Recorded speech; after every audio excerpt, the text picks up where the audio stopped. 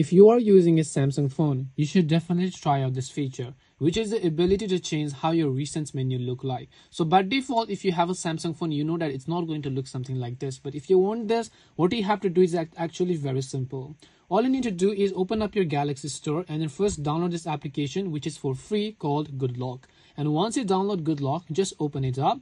You have to install this module called Home Up again. And once you install this, just open it.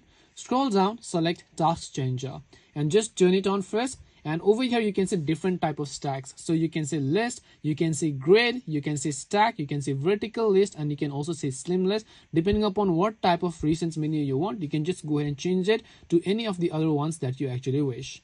Thanks for watching and subscribe for more tips like this.